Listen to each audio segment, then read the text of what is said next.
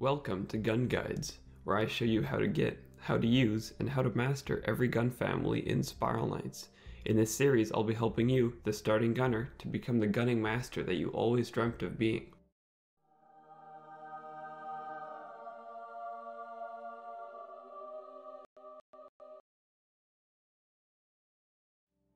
This video is a precursor to the main series, as this video serves to teach mechanics that apply to every single family of guns, and are worth mastering, or at least becoming familiar with. The first section of this video will be covering the most fundamental techniques of gunning. As the video goes on, the techniques will become more and more complicated. While I only explain how these mechanics can help gunners, sword players can use these mechanics as well. The first technique is shield bumping. This isn't really a technique that's unique to the gunner, but it's a must-know. The shield bump is very easy to pull off. Pressing your shield button while near an enemy will knock them back a certain distance.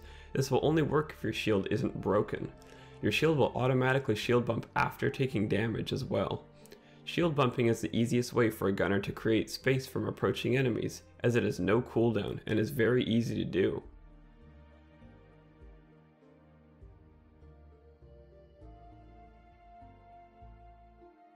As a side note, some enemies like zombies can be pushed very easily from a shield bump. Meanwhile, a large enemy, such as a Trojan, will only budge a small amount.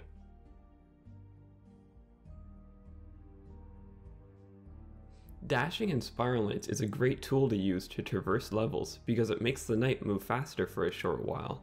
The dash has a 5-tile range and an 8-second cooldown. More importantly, this dash shares similarities to certain dashes from other games, like Commando's tactical dive from Risk of Rain, or dodge rolling from Enter the Gungeon.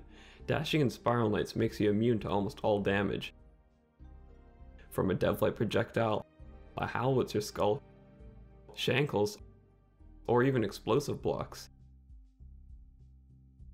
Despite this, the dash is defeated by ground traps and rockets as seen in Built to Destroy. Dashing will also expose a knight from Mask Wraith invisibility. On top of all of this, dashing also removes every enemy's aggro from yourself, granting some breathing room if needed. Dashing also doesn't require you to move in order to get any of the upsides. Dashing into a wall to quickly dodge an attack is a very useful technique for gunners, especially if you find yourself corner trapped. Here, I dash to dodge the Trojan swing, and while he has lost aggro, I invis and shield bump to escape.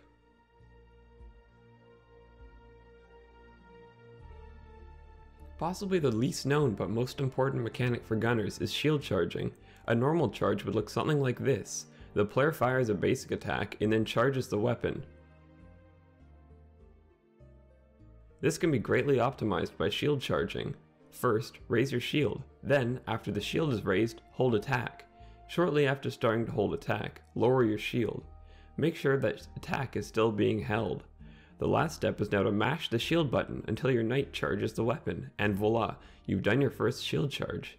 This mechanic is best to be practiced as much as possible, because not having to stand still and wait for a lengthy auto attack to go off is crucial when blitzing an important target or setting up an Iron Slug attack. Tied in closely to shield charging is charge chaining. The most basic type of charge chaining is holding the attack button during a charge attack. Your knight will immediately start another charge after releasing the last one. Charge chaining can also be done after a dash, after using a sprite ability, after using a usable, or after reviving. Combining charge chaining with shield charging greatly increases a gunner's damage output, movement, and survivability. Let's move on to some of the more advanced techniques, starting with flash charges. Flash charging is having your attack speed stat change during an attack animation. A change in attack speed can be achieved through Frenzied Firestorm or the Mask Wraith Deadly Cloak. Releasing a charge or an auto attack during a flash charge will, usually, add some very buggy effects to the weapon, giving a deeper level of gameplay to each family of guns. You okay, Vanna? I'm sure he's just napping. These effects will be covered in the specific videos for each family of guns. Bonus fact, stun also lowers attack speed, so attacking when stun wears off will flash your attack as well. The last step to truly mastering the art of gunning is weapon switching. The reason weapon switching is crucial is because it avoids the deadly reload. A gunner's worst enemy is not being able to strafe, dash, or shield. Reloading does all of that, plus it decreases overall attack speed. To remedy this, weapon switching is required. Switching requires a ton of practice and patience on the gunner's part when first learning, but eventually muscle memory will kick in. The most basic way to weapon switch is as follows.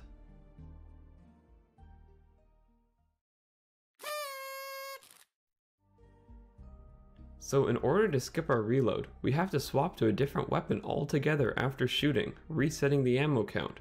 For this demo, we'll be calling the Mixmaster Weapon A and the Big Angry Bomb Weapon B, and the blue dots will represent the mixer's ammo. The basic idea is that the player must shoot with Weapon A and then switch to Weapon B. This switch off of Weapon A reloads it. We then switch back to Weapon A and fire again. To break it down further, while an attack is being made, hold shield. You'll notice that the shield will appear at the earliest possible frame. Many players refer to this as the shield cancel, as it cuts down on useless animations. Practice it, as it is used in swapping all the time. To take it one step further, make your swap to Weapon B after shield canceling. Easy, right? It is. Practice is key, and with enough of it, any gunner can make use of this technique. To recap, attack and shield cancel, swap to and from Weapon B to reload, and repeat.